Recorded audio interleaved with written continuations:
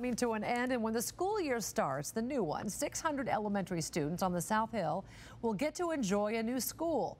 KXLY4's Kylee Cruz gives us a tour of the new Jefferson Elementary.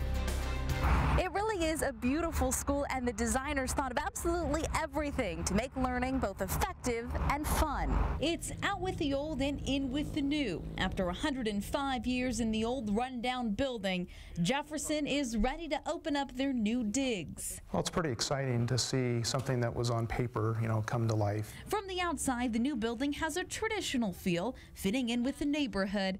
It's shaped in an oval with a courtyard in the middle. Created this courtyard as an outdoor learning space that teachers can take their kids out there. The courtyard also has a garden so kids can plant fruits and veggies. There's even a small amphitheater. So this is the gymnasium. Gone are the days of the gym also doubling as the lunchroom.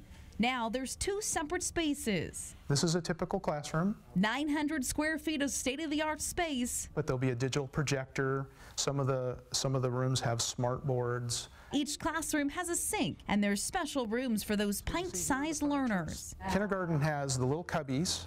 We have a restroom for the kindergarten kids.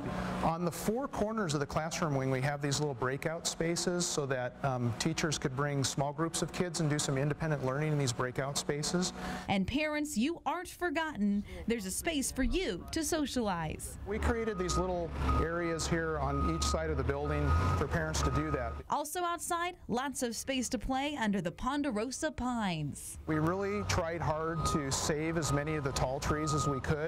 Best part of all, the project is under budget and on time, and with a few more touches, teachers will be ushering in the new school year in style. Kylee Cruz, KXLY4 News.